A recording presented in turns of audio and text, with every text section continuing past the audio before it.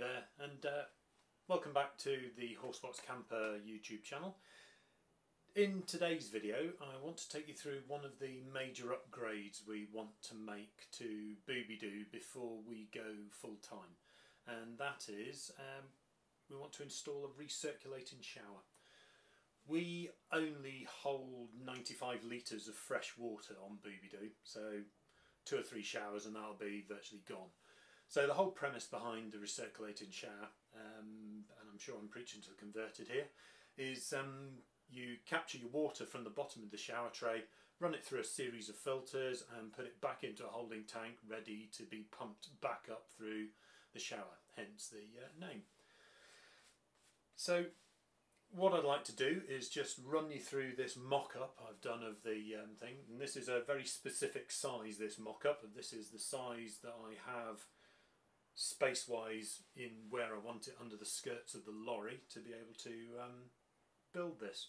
So what I'll do is zoom in, talk you through all the bits and pieces, and then I will show you a quick demonstration of it in action. Okay, so here we are zoomed in. So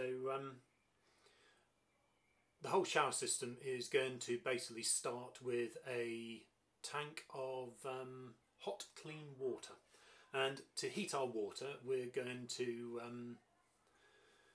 use the heat exchanger for a Chinese diesel heater that is done by Bobble Vans. Absolutely fantastic piece of kit and can't wait to get it installed.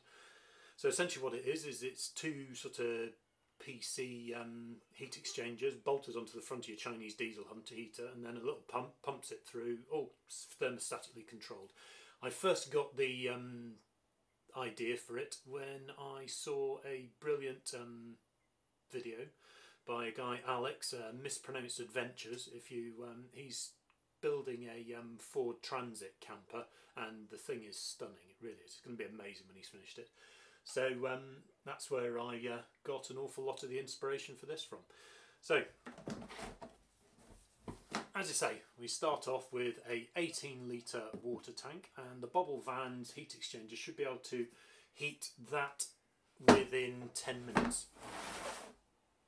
So what will happen is a pickup pump will take the hot clean water out of that tank, up through the shower head, back down, and then underneath the shower tray you will capture the water in a 5 litre holding tank. The premise behind this is you capture the water in a holding tank like this. You're not waiting for the pump to pump everything around all the filters, so therefore your shower tray isn't filling up. So we have 2 pumps in the system. So the second pump will pick up from the dirty water tank, take it through a spin down filter, which basically filters out all the large particles like dirt, hair, stuff like that, runs it through, takes it through a 20 micron sediment filter, then a 5 micron sediment filter, and then a activated carbon or charcoal filter at the end. And then the final part of it, it runs all the water through a UV sterilizer, which will basically kill bacteria and all the nasties in the water. And then the water comes back along the pipe and gets dumped back into the hot water tank. And because the Chinese diesel heat exchanger is running all the time, you'll have an initial drop as all the cold water that's in the filters. So you need to just run the shower for a couple of minutes, let all the temperatures equalise, and then jump in, and you can basically have, because some people call them the hour-long shower. So right, let's do a quick demo. I'm probably not going to talk through this bit because the pumps will be so noisy, but I will do a bit of a voiceover. So here we go. So before I keep an eye on the shower head, we have flashing LEDs in the shower head as well.